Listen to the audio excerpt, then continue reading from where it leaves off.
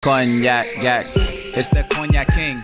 Cognac in the culture. VSOP got the Henny in the bag, he smoking. Ain't no time for games, cause I'm on the rise. Cognac King, yeah. Cognac King, yeah. What's up, everyone? I'm your host, the Black Cognac King. I want to welcome you to the second season of Cognac and Culture. Make sure to click the like button, subscribe, follow on IG at Cognac_and_culture. The goal of this show is to bring awareness to cognacs that you might not be familiar with. Before we go further, we're going to talk about how to properly drink a cognac. As you see, we drinking in glasses over here. Don't drink your cognac in the red cup. Our motto for the show is cognac is not a red cup drink. Unless you at a cookout or something, you in the house, make sure you put your cognac in the glass. Don't disrespect the drink. Now, it's 3 ways to properly drink a cognac. The first way we got over here, we got snifters. These snifters are used if you want to take in the aromas of the cognac. They have wide nose, and that's meant to take in the aromas. The second way to drink a cognac is with ice or on the rocks. The third way to drink a cognac is in a cocktail form. Let's go over the pros and cons of drinking each way. If you're drinking straight, the pros of drinking straight is you get to properly taste the cognac and you can take in the aromas with no dilution. The con of that is if you're drinking it straight, if it got a little burn or sting to you, it can put some hair on your chest. The second way is on the rocks. The pros to drinking on the rocks is it takes a little bit of the burn off of the drink. The cons to drinking on the rocks is if you drink on the rocks and you got too much ice, it can dilute the drink. So I would advise that you invest in some large ice cubes, like big enough where you can just use 1 cube in your drink. The last way is in a cocktail form. Now, in the cocktail form, the pros of drinking is just like with anything else. If it's bad, you mix it up, it can then taste good, it masks the taste of it. The cons of that is if you put it in a cocktail, you can't really properly taste the drink or you can't take in the aromas. So enough of all that. Now we're gonna get into rating some cognacs. So I got a few guests with me right here. I got Butterman and I got my man Maserati J. We about to rate Hennessy XO, Dusse XO, and Valone. We start every show off with a shot, so join me, take a shot with me.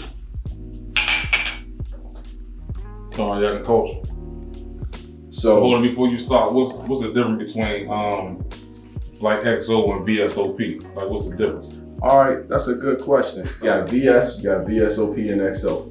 VS, which stands for very superior, is a younger cognac which been aged at least 2 years in French oak barrels. You have VSOPs, which stands for very superior old pale, which have been aged at least 4 years in oak barrels. And you have XOs, which stands for extra old pale, which have been aged at least 6 years. The first one of these I'm gonna start with is going to be the Hennessy XO. Hennessy XO, a little history behind it. It was created in 1870 by Maurice Hennessy for his circle of friends, and it was aged in young barrels. And it's blended from specially selected grapes from other vineyards and aged up to 70 years. So we have our mixologist, Missouri, who's pouring us up some Hennessy XO. Missouri, tell the people where they can reach you at. So my social media handle is Missouri Tropical Blends on Instagram, and please follow. All right, so I got a question for y'all. What's the first cognac you ever tasted?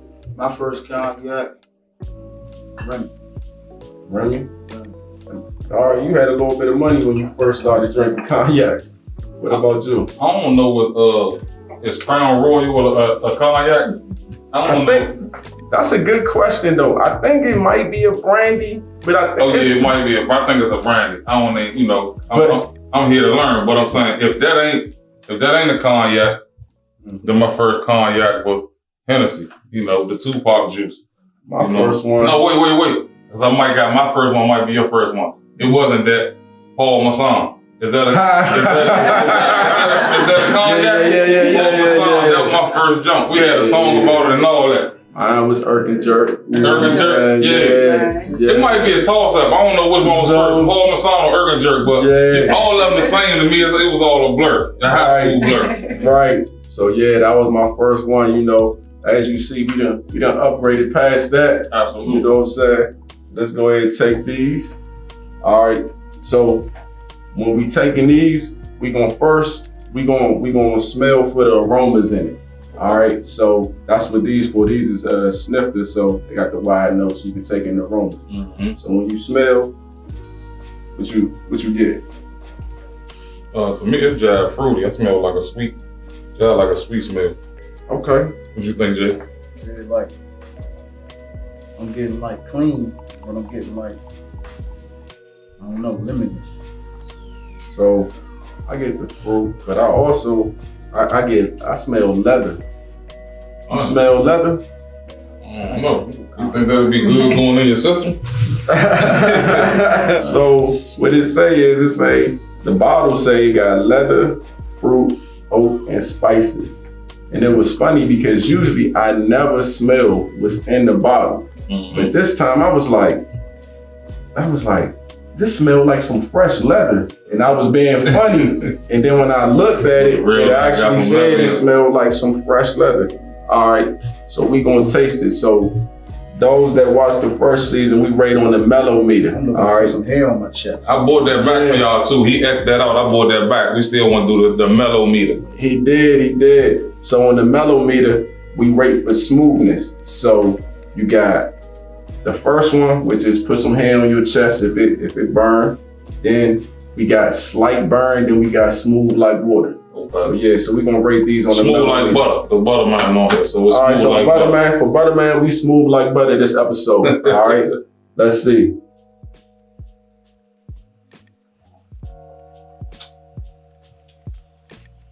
How you feel about that? This thing smooth like butter. I ain't gonna hold you. Say this thing smooth like though. This thing smooth. That shot we took earlier, that was more on the hair on the chest side. What you think? But this right here smooth like butter to me. You think the shot was, what we give him the shot of? That was the Martell XO. Oh, okay, you said the Martell XO put some hair on your chest? I ain't put no hair on my chest, but it was definitely burning more than this. Oh, okay. This one had like more of a after hit. After hit. Smooth going down, but an after hit.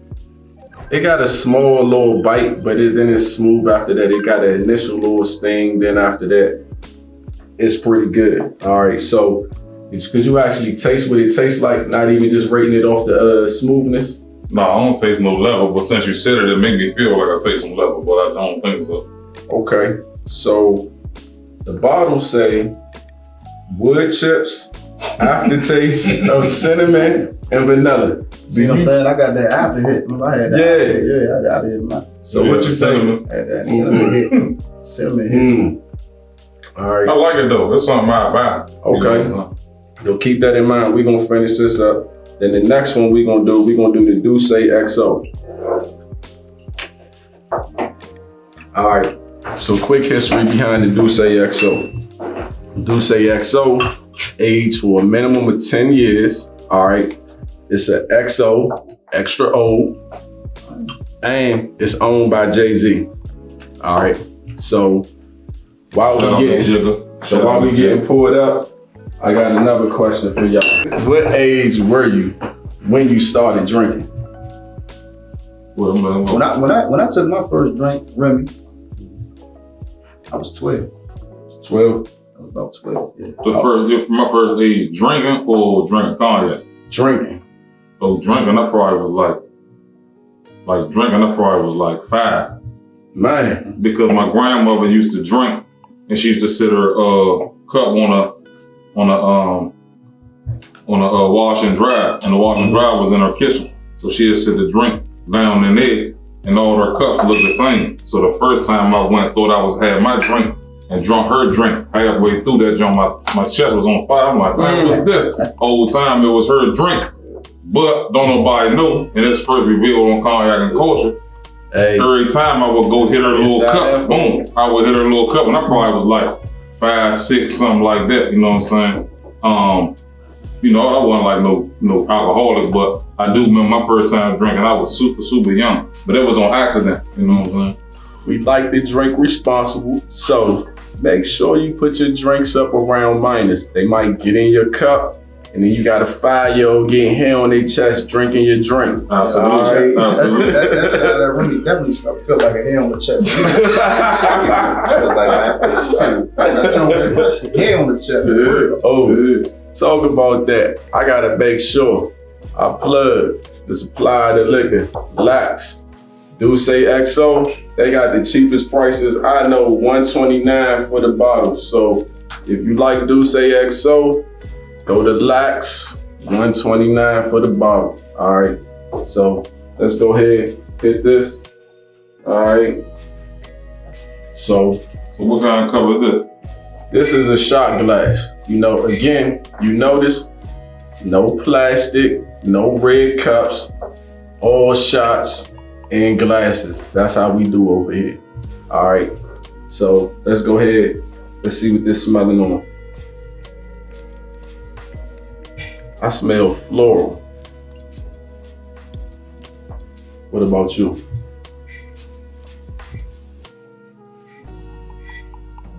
Smell like some hair on the chest. Smell like I'm smelling it. It smell like hair. Something like. That thing smell like hair on the chest. It smell like some hair on your chest. Oh man, that's it. I'm gonna go with my man. It smells like some hair on the chest. This jigger right here. The keep it 1,000. This jazz smell like rubber alcohol. So we're gonna take a shot. Let's toast to the shots, man. Every time we take a shot, man, let's toast, man. Toast to prosperity. Prosperity. Oh, that John was alright. Well, I can say it smelled like hair on the chest, but it ain't hit like hair on the chest too. It was smooth. Yeah, it definitely smooth like water. Smooth. Yeah, that John was smooth. That John was smoother than the last John. I ain't gonna hold. Yeah, it was smooth. It was smoother than the last. Going with the smooth like water. All right. So the aromas, when you smell this, you're supposed to smell floral and dried fruit notes of blackberry, apricot, layered with hints of dark chocolate. Did y'all smell any of that? Now that you say it, y'all like maybe the dark chocolate, what? Cause you said the rubbing alcohol. He said, what did he say? It smelled like hell on your chest. It tastes like chocolate though. And then the taste of it is supposed to be wood and spice with a balanced finish. So when you drank it, did you taste any wood and spice? Nah, but it definitely had a balanced finish though. I don't know what wood and spice tastes like, but it had a balanced finish. I think it was definitely smooth. Yeah, my shit was smooth. All right, cool. The last one we rating is Valone. This is Rick Ross Cognac. It's a VSOP, very superior oak pale, aged for at least 4 years. Little history behind it. It's named after legendary poet Francois Valone and made from a base of fine VSOP and XO cognacs. Rating these 3 cognacs, how would you rate them in order of your favorite to your least favorite? I'll start with you, Jake. Dusse #1 for me. Dusse #1. Then which one? #2? It's Henny. Henny XO. #2, yeah. And then that Ross. Ross ain't even. What about you? Definitely in that order. The Dusse was the smoothest, the best. Then the one that came, the Henny, and then the Rosé followed behind that, but way behind that. So Missouri pouring us up some cocktails. What's this cocktail you made up for us? So this is the Valone Berry. The Valone Berry. What's in the Valone Berry? So we have equal parts of cranberry and pineapple juice, topped with a little sweet and sour. Okay. All right. All right. Let's see what this Valone Berry hitting on. We ain't gotta worry about no notes because there's already shit mixed up in it. So we just gonna taste it.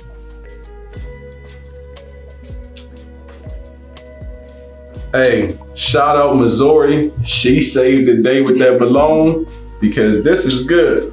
How you feel? No, that's official. This official. I drink that all day. So that Valone, in my opinion, if you get it, make sure you drink that in a cocktail. In a cocktail, that sweetness and everything, it go real good.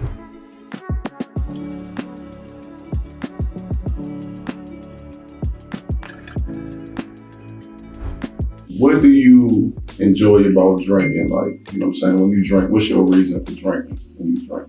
My reason for drinking is how it make me feel, and it's socially acceptable. You know, we social people, everybody want to be accepted. So I like the social discord and we all get drunk and be laughing to put everybody on the same level. You know what I'm saying? If you ain't drinking and everybody drunk, you looking at everybody crazy, just like outcasts.